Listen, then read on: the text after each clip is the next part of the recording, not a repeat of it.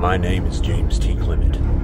From 1993 to 1997, I served as a United States Army intelligence analyst. To get that position, I found myself having to navigate challenges that at first glance made no sense, until I realized the answer was very obvious and hiding in plain sight.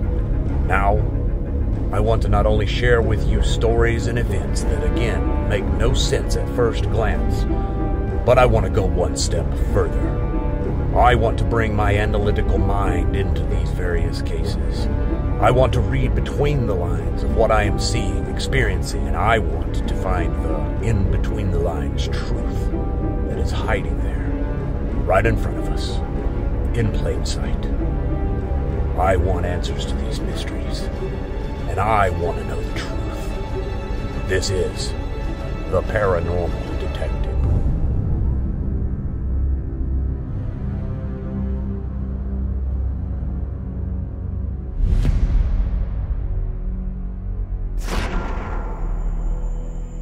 They say that an image is worth 1,000 words.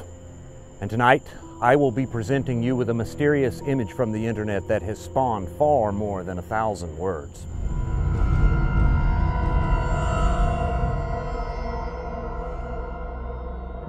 This image is said to depict a couple of possible origins.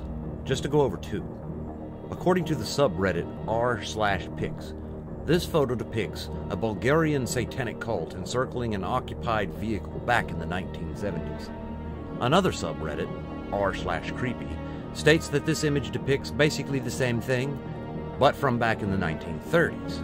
What is interesting about this, in both cases, the truth of this image was stated pretty quickly by users who chimed in, and yet, somehow the notion that this image depicts a satanic cult from either the 70s or the 30s persists. So here are the actual facts behind this creepy image. First and foremost, I can 100% discount the notion that this photo was taken in the 1930s. The vehicle pictured is nothing like a 1930s vehicle. The cars back then had sweeping fenders and were generally works of art. And it is immediately clear when comparing a vehicle from the 30s side by side with this one that the two vehicles have nothing in common in terms of design. But what about the 70s? I believe it's safe to say that the car in the cult picture is still far too square to be a car from the 70s. If you look at the comparison, the car from the 70s has a little bit more of a surfboard look to it. The car pictured in the cult picture, however, well, that one has way more in common with your standard run-of-the-mill car design from the 80s and possibly even the 90s. And as it turns out, those later dates put us a lot closer to the truth. The truth is, yes, it is a cult in a sense. However, not a real one. This photo is a single screen capture from a 16mm black and white horror short by a fella named Mark Bouchard, and I will apologize now to Mark if I am mispronouncing his last name. The short film was called Coven, pronounced by Mark as Coven. This particular short film, and Mark Bouchard himself, first came into the public consciousness in the 1999 documentary film by another filmmaker named Chris Smith titled American Movie. The premise of this documentary was to follow the filmmaker, Mark Bouchard, as he made his feature film Northwestern. However, things would take a turn for the worse during the pre-production phase of that film, and Mark was forced to complete his long-abandoned short, Coven. His hope was that once the film was completed, he would be able to sell enough copies direct to market so that he could gain the funds necessary to make Northwestern. It's alright, it's okay, there's something to live for! Jesus told me so!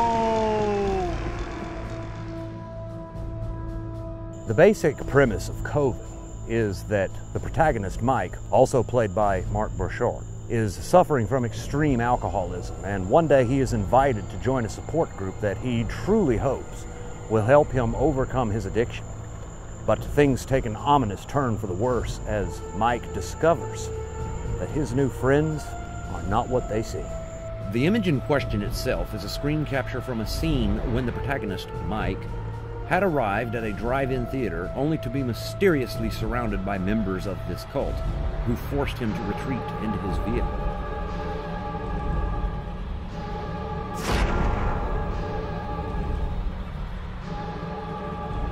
From there, the mysterious robed cult members proceeded to destroy Mike's vehicle, with him still inside it taking shelter, with baseball bats and steel pipes. There is no satanic cult from the 1970s surrounding some innocent person's car. See, something like that, well, that would leave you with a lot more questions than answers, like what happens next? Or was the occupant forced to face an untimely demise? But I assure you, Mark Burchett is doing just fine and has enjoyed a certain amount of success since the release of American Movie on DVD in 1999. A happy ending for all. At least I hope so.